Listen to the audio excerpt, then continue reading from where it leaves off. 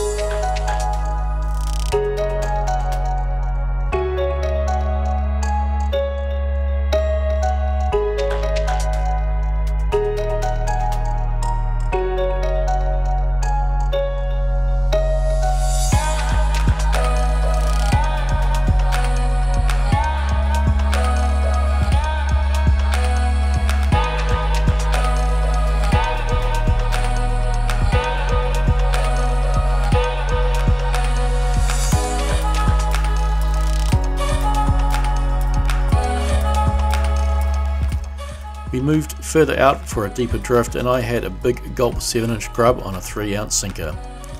Although the fish was the right colour, it wasn't the right species. These guys taste alright, with firm, white, chunky flesh. It was Matt's turn next with some kind of reef fish on his soft bait. A rather aggressive leather jacket had hooked itself. These guys love to nip soft baits to pieces and can cost the soft bait fisherman a lot of money. There was some good sign on the sounder, so we stopped for a look. My choice was a Hayabusa Jack Eye from Go Fish. These lures have a good hang time in the water column and action. We drifted and caught a few species on the jigs.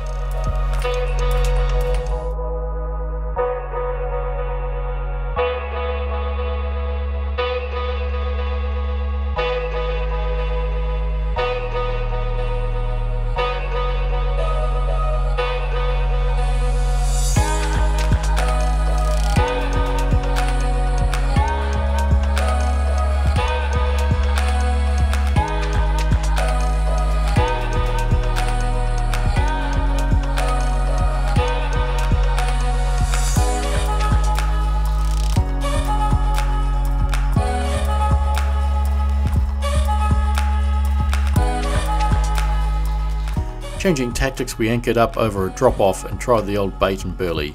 Snapper came out to play, and it was the kind of habitat big midget snapper like to lurk around.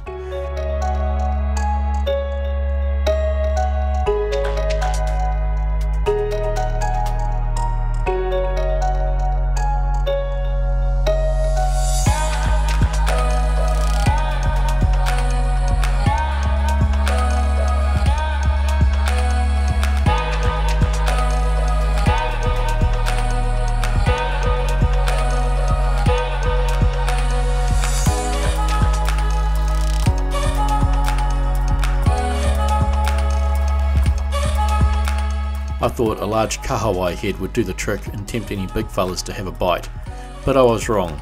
The smaller fish took the KAHAWAI head off the hook and got hooked himself instead.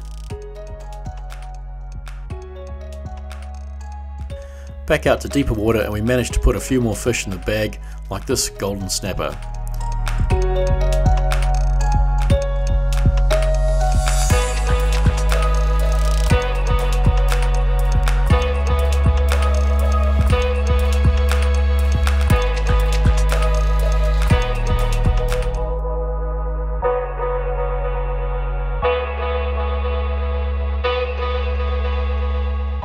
On the way home we saw a fin on the surface and went in for a closer look. A huge sunfish was cruising along. These guys can get really big, but aren't really a fish for catching.